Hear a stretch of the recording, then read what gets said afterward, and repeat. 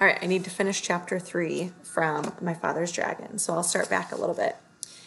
At last it seemed as if he was right on top of the noise, and he was. He had jumped from a rock onto the back of a small whale who was fast asleep and cuddled up between two rocks. The whale was snoring and making more noise than a steam shovel, so it never heard my father say, "Oh, I didn't know that was you." And it never knew my father had jumped on its back by mistake. For 7 hours my father climbed and slipped and leapt from rock to rock, but while it was still dark, he finally reached the very last rock and stepped off onto Wild Island.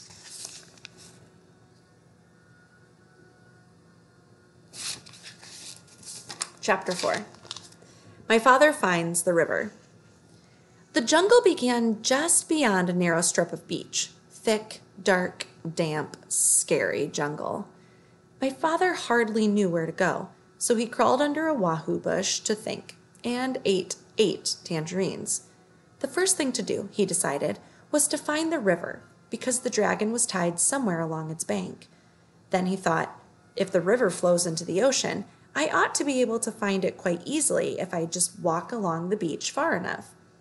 So my father walked until the sun rose, and he was quite far from the ocean rocks. It was dangerous to stay near them, because they might be guarded in the daytime. He found a clump of tall grass and sat down. Then he took off his rubber boots and ate 3 more tangerines. He could have eaten 12, but he hadn't seen any tangerines on this island, and he could not risk running out of something to eat.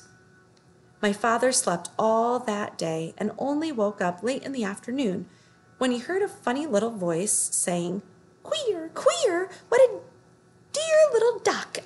Dear, dear, what a queer little rock." My father saw a tiny paw rubbing itself on his knapsack. He lay very still, and the mouse, for it was a mouse, hurried away muttering to itself, "I must smell tum-duddy. I must tell somebody."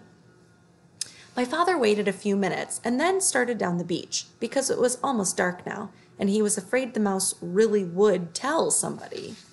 So you can see him spending his day and taking a rest, and then the little mouse. The little mouse gets a little mixed up with its words. He walked all night, and 2 scary things happened. First, he just had to sneeze, so he did, and somebody close by said, "Is that you, monkey?" My father said, "Yes." Then the voice said, "You must have something on your back, monkey." And my father said, "Yes," because he did. He had his knapsack on his back. "What do you have on your back, monkey?" asked the voice. My father didn't know what to say, because what would a monkey have on its back? And how would it sound telling someone about it if it did have something? Just then another voice said, "I bet you're taking your sick grandmother to the doctor's." My father said, "Yes," and hurried on. Quite by accident, he found out later that he had been talking to a pair of tortoises. The second thing that happened was that he nearly walked right between 2 wild boars who were talking in low, solemn whispers.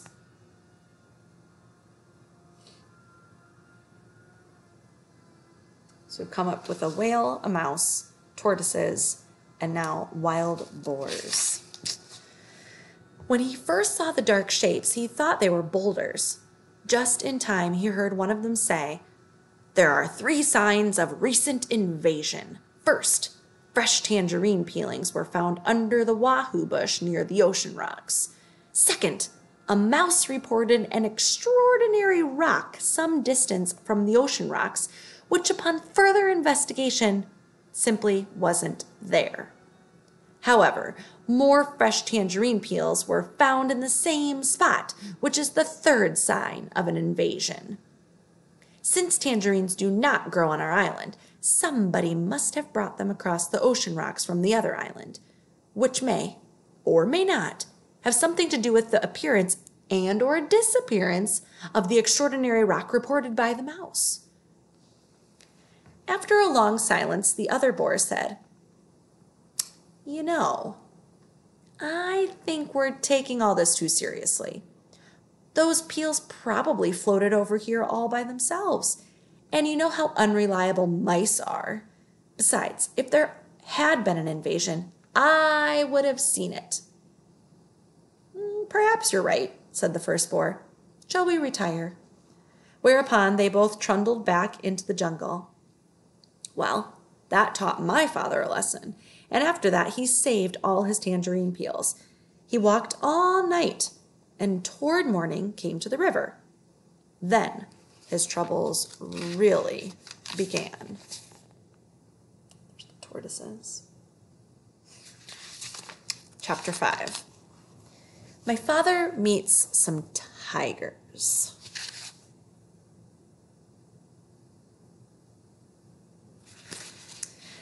The river was very wide and muddy, and the jungle was very gloomy and dense. The trees grew close to each other, and what room there was between them was taken up by great high ferns with sticky leaves. My father hated to leave the beach, but he decided to start along the riverbank, where at least the jungle wasn't quite so thick. He ate 3 tangerines, making sure to keep all the peels this time, and put on his rubber boots. My father tried to follow the riverbank, but it was very swampy, and as he went farther, the swamp became deeper. When it was almost as deep as his boot tops, he got stuck in the oozy, mucky mud. My father tugged and nearly pulled his boots right off, but at last he managed to wade to a drier place. Here, the jungle was so thick that he could hardly see where the river was. He unpacked his compass and figured out the direction he should walk in order to stay near the river. But he didn't know that the river made a very sharp curve away from him, just a little way beyond. And so as he walked straight ahead, he was getting farther and farther away from the river. It was very hard to walk in the jungle. The sticky leaves of the ferns caught at my father's hair, and he kept tripping over roots and rotten logs. Sometimes the trees were clumped so closely together that he couldn't squeeze between them and had to walk a long way around. He began to hear whispery noises, but he couldn't see any animals anywhere.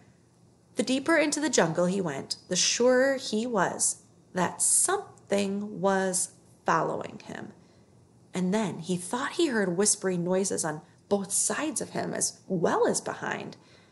He tried to run, but he tripped over more roots, and the noises only came nearer. Once or twice he thought he heard something laughing at him. At last he came out into a clearing and ran right into the middle of it, so that he could see anything that might try to attack him.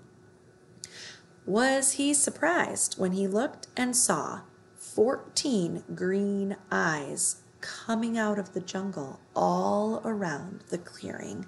And when the green eyes turned into 7 tigers, the tigers walked around him in a big circle, looking hungrier all the time, and then they sat down and began to talk.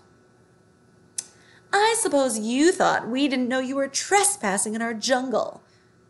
Then the next tiger spoke. I suppose you're going to say you didn't know it was our jungle. Did you know that not one explorer has ever left this island alive? Said the third tiger. My father thought of the cat and knew this wasn't true, but of course he had too much sense to say so. One does not contradict a hungry tiger. The tigers went on talking in turn. You're our first little boy, you know. I'm curious to know if you're especially tender. Maybe you think we have regular meal times, but we don't. We just eat whenever we're feeling hungry, said the fifth tiger. And we're very hungry right now. In fact, I can hardly wait, said the sixth. Uh-oh, he's in trouble. I can't wait, said the seventh tiger. And then all the tigers said together in a loud roar, let's begin right now! And they moved in closer. My father looked at those 7 hungry tigers, and then he had an idea. Any thoughts on what his idea is? He quickly opened up his knapsack and took out the chewing gum. The cat had told him that tigers were especially fond of chewing gum, which was very scarce on the island. So he threw them each a piece, but they only growled. As fond as we are of chewing gum, we're sure we'd like you even better. And they moved so close that he could feel them breathing on his face. But this is very special chewing gum, said my father. If you keep on chewing it long enough, it will turn green. And then if you plant it, it will grow more chewing gum. And the sooner you start chewing, the sooner you'll have more. Do you believe him? The tiger said, "Why, you don't say! Isn't that fine?" And as each one wanted to be the first to plant the chewing gum, they all unwrapped their pieces and began chewing as hard as they could. Every once in a while, one tiger would look into another's mouth and say, "Nope, it's not done yet." Until finally they were all so busy looking into each other's mouths to make sure that no one was getting ahead that they forgot all about my father.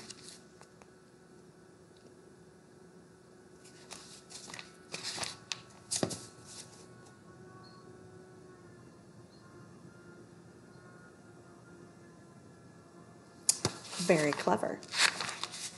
All right, chapter 6 next time.